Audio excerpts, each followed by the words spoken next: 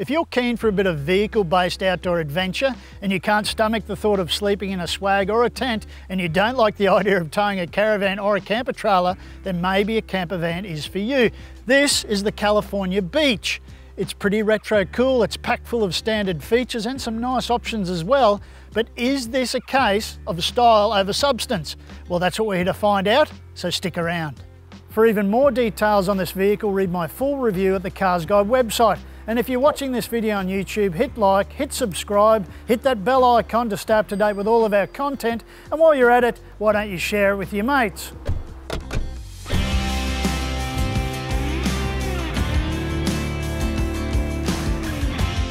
This is the California Beach TDI 340. It has a manufacturer suggested retail price of $86,990. Our test vehicle has a few extra options, and for full details on those, read my review at the CarsGuide website. All those add-ons push the price as tested to $101,330. Standard features include the 8-inch touchscreen, automatic headlights, privacy glass, those 180-degree swivel seats at the front, a fully sprung loft bed, camping table and 2 folding chairs, and a whole stack more.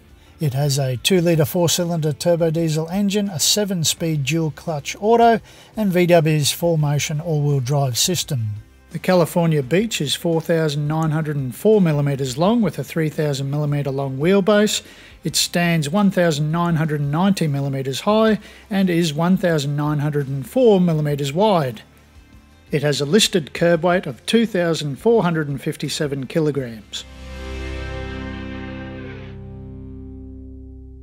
The interior of the California is nice and comfortable, and it's all very functional, and everything's easy to operate and easy to find. And as well as that, there are some nice additions like the swivel seats, the captain's chair, the driver's seat and the front passenger.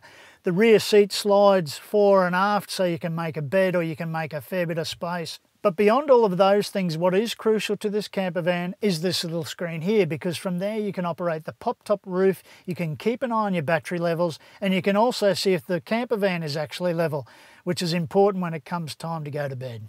The pop-top roof is easy enough to set up, it didn't take us too long, but I would probably think about putting the kids up top as long as they're older ones, and putting the adults down below. The California is a 5-seater, and that second row has child seat anchor points and 2 ISOFIX points.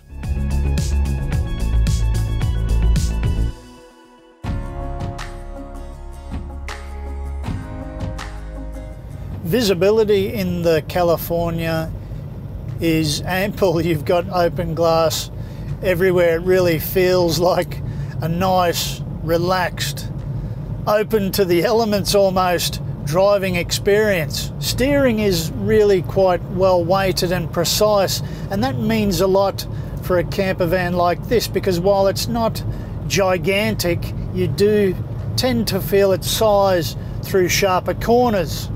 And the California's turbo diesel engine and dual clutch automatic transmission really work well together. It's a nice smooth pairing, and that makes for an unfussed drive, even if things get a bit twisty-turny.